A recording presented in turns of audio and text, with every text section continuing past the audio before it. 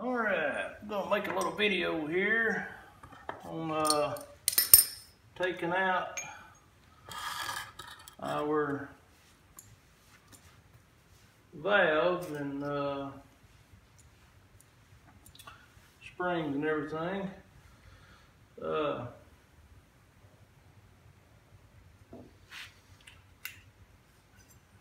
What I've done is I took and made a little stand here out of a 2x4 and stuff, and what you want to do is you want to set your cylinder jugs over the top so the 2x4 is running this way.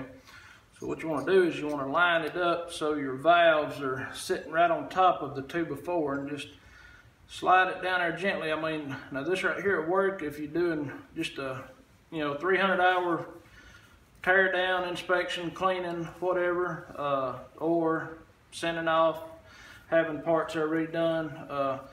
Not 100% sure yet if we're going to have new cylinders or not, but taking these here apart just to send out and get cleaned, just to be safe, in case if we do keep these. But anyway, what I do is I take a rag, and I made this little tool right here, and all this is, it was just a flat piece of 1/8 steel, and I took and cut 2 strips 8 inches long, 3/4 wide, put it in my vise and just kind of bent these little whoop-de-doos here on it. Take a 5/6 inch extension, drill a 1/2 inch hole in the end of this. All right, and what you want to do is you want to take and let me turn this around right here so we can see a little better. Take it, stick it down in here, and just slide the extension right on through into here, like so. All right, and what this is going to do is it's going to push down on your valves right here on the lifter springs. What I do is I take a rag and just kind of keep this sharp edge of my tool right here from boogering up the top of the hickey here, and then you'll take and you'll hold down pressure on this left side, and then you'll push down with your tool until you hear it pop, just like that.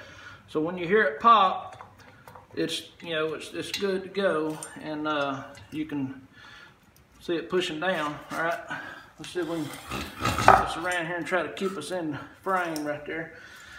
Once you get that broke loose, sometimes if it don't break loose, what you can do is take a socket, like just 13/16, take a rag and make sure it's on your block of wood, set a rag over it right here, and put this on there, and just take a hammer, and 1 or 2 little hits, little taps, should break the ring loose from them snap rings inside of here. But there's a split snap ring down here. So what you do is you push this down, your tool, and take you some tweezers, what I found best, and you'll just reach in here and grab out your little split rings, and just pop them out, sit them down, and come up gently, slow, so that way there it'll come right on out. These hadn't been out in probably, man, they ain't no telling how many years, many years. Anyways, some of them are stuck. I just pulling them out, wiping them off good here with a rag, and and then pull out my next one right here. Let's see here. We'll wipe that off a little bit. Stick it in here. All right. And then you can take your tweezers, and you can, it's kind of hard to get a hold of it, but take your tweezers, go right down in here and pull out the rest of this right here. I'm not can't remember, my mind there's blank, but anyway, you'll pull all of this right here out, clean it good. If you're just doing maintenance on the engine, clean everything very good and put it all back in, and then to take out your lifter or valve down in here, be very, very careful stick your arm up in the cylinder and you'll push in up here on the top, and you don't want to scratch the cylinder wall.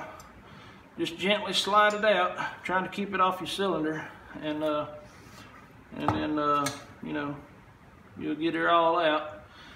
And you know, that's about all there are to it.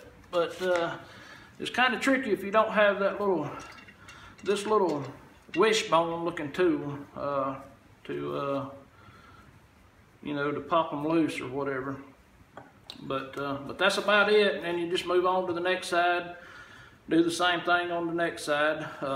Like I said, you know, sometimes they'll get stuck. The lock ring will get stuck up inside of this top ring right here.